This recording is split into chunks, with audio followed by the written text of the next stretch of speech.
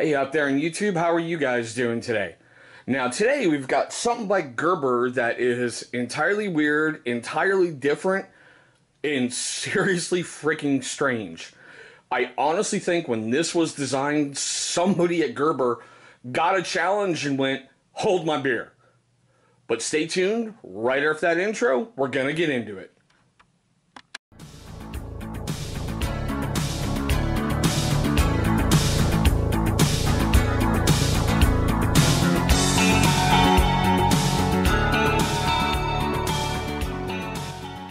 Okay, thanks for staying with us after that intro.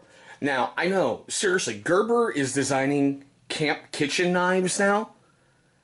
I just went, what the heck?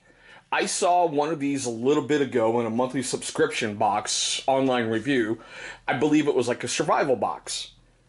Now, as you can see by the opening, well, not so much by the opening, but maybe by the package, it's a, I hope I'm saying this right, a Santoku inspired blade design.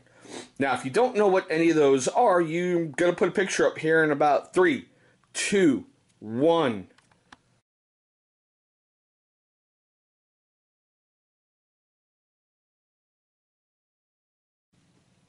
Okay, so that's an interesting looking Japanese knife, right?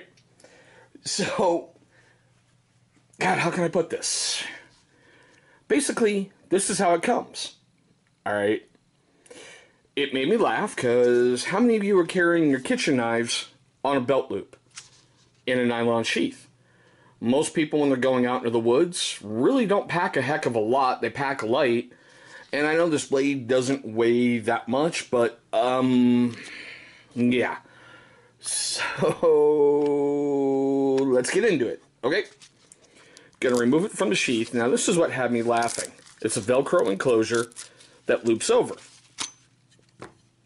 So here is Gerber's version of that Santoku.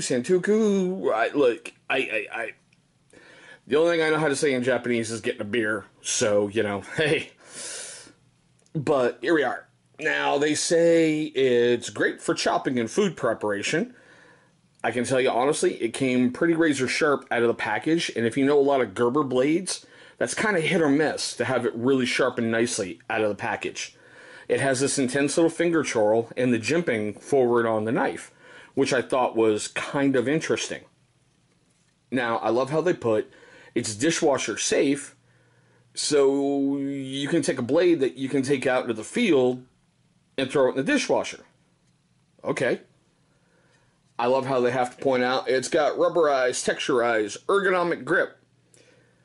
I don't know you, but how many people are dropping camp knives out in the woods where you need a neon green, you know, crap all over it, plus a lanyard hole on your camp knife? Now, the overall length of the knife is 9.1 inches, the blade is 4 inches, and the steel on it is 7CR 17 MOV. It is a full tang blade, which I thought was good because, well, if you're using a camp knife, you know, you're doing a bunch of chopping, you don't want like a half stick tang to break through and stab you in the hand. This is what I found funny. Okay, the weight of this guy, per the package, is 7.6 ounces. On Amazon, it's 6.6 ounces. On Gerber's website, it's 6.5 ounces. So I'm like, what is it, guys? Now, I do love how they had to put on their website, it was designed and created, you know, in Portland, Oregon, but all the assembly was done in China.